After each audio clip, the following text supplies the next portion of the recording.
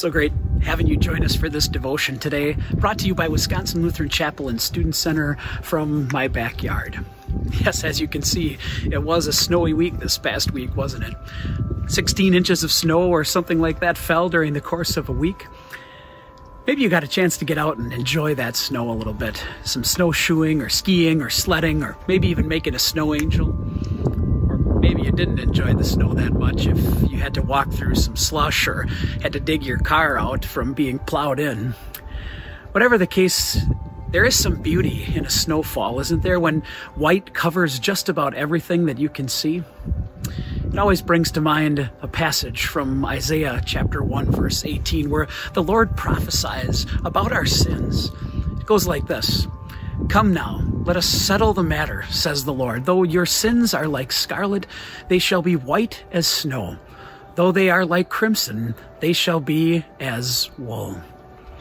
What a beautiful promise from our God. Come, let us settle the matter, he says. In God's mind, the matter's already determined. It's already decided. He's the one who's decided. He's decided that you and I are forgiven. What's amazing about that is we can't deny the next phrase, though our sins are like scarlet. These words were originally written through the prophet Isaiah to the people of Judah, and there was no question about their sins. They had turned their backs on God, forsaken his word, and were worshiping false gods. But if we really think about it, while our sins might not always be obvious to others, we certainly know that we are guilty as well. We know that there are far too many times our words and actions don't measure up to what God says. We complain, we speak badly about others. So often those things pop up in our lives and we feel frustrated about the fact that we can't get past them.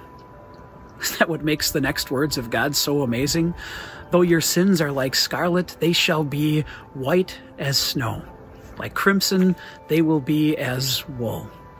God has laid a white blanket of holiness, of righteousness, of perfection over your sins. And that perfection was won for you by Jesus. Jesus cleans you in his red blood shed on the cross so that you stand before God white and holy in Jesus' righteousness. The next time you see one of these big snowfalls and see that beautiful white covering everything, just remember what God says about your sins. Though they are like scarlet, they're washed away, made white in the righteousness of Jesus, white as snow. God bless you this week. Thanks for joining us. Remember, Jesus loves you.